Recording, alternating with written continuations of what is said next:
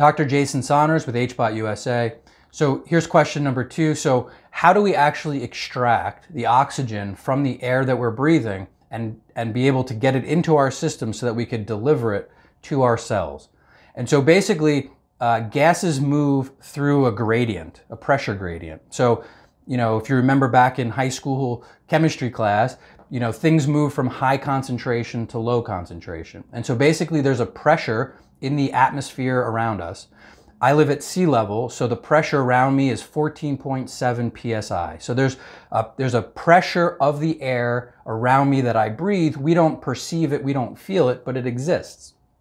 That pressure creates a density of air. So the oxygen and nitrogen, which are the primary gases in the air that we breathe, there's a certain pressure which is keeping them condensed in a certain manner.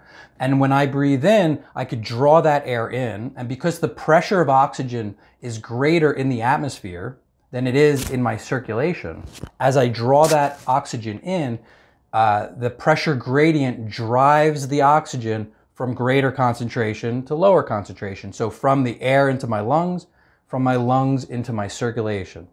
From there, we rely on primarily red blood cells. So red blood cells have hemoglobin on them. Hemoglobin binds to oxygen, and it's able to then carry the oxygen all over our body.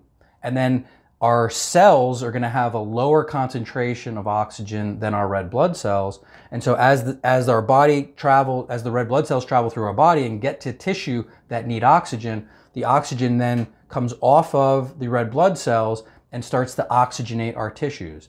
And the entire process, like I started with, is driven by pressure gradients and diffusion. And so we're drawing it from high concentration to low into our body, and then we're drawing it from higher concentration on our red blood cells to lower concentration in our cells.